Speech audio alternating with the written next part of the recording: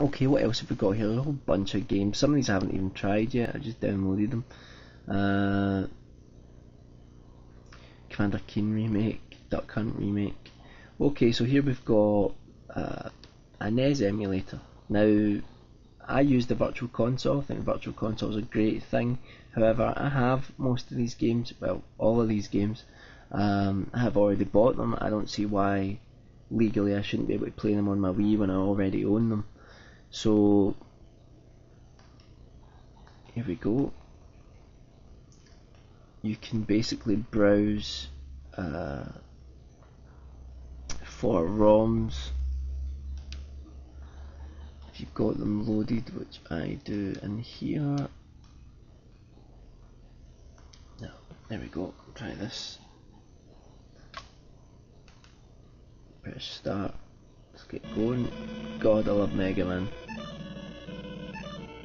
The sound isn't perfect in this emulator, but there are other NES emulators for it that I haven't tried out, so you'll probably get one that will work perfect, but I mean it's more than good enough for me. How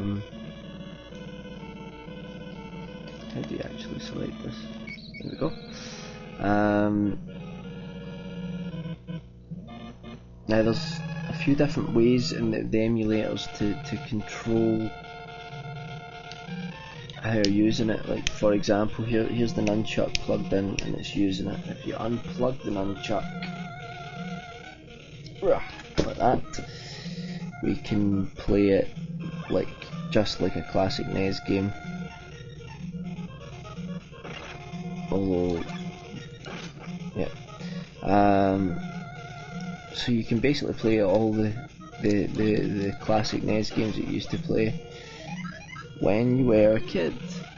Okay, plug the nunchuck back in.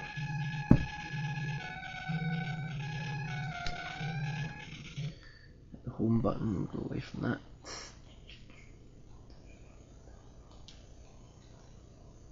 Return to the Homebrew channel.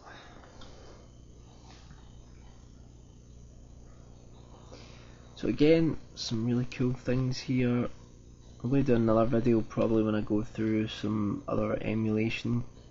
We've got, here we go, Mega Drive now, or Genesis for those outside of the UK. Now you may think that basically, what am I saying? You may think that it's difficult to actually play this with the Wiimote because there were 3 buttons on the Genesis. However, it's not, it's fine, you can do it easy, no bother. I can find it. ROMs, there we go, I've just got Sonic. So again, you can use a combination of both of these, or you can use this with the B button acting as the third button if you need it. For Sonic you don't actually need it. I'll take the...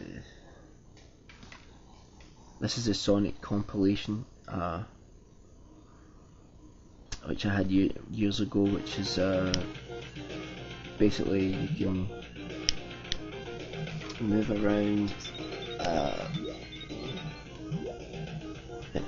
a few of the different games, Sonic 1, Sonic 2 and a Dr. Robotnik game.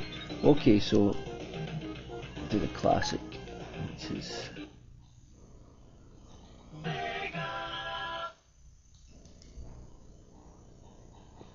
just to be able to play this stuff on your television's incredible.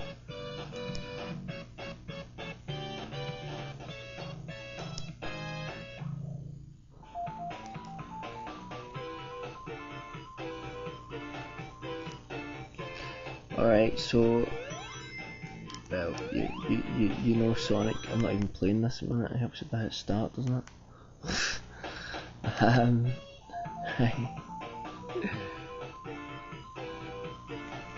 Okay, I'm definitely playing it this time.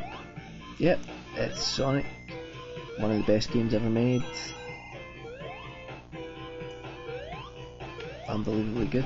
Okay, we'll go away from that.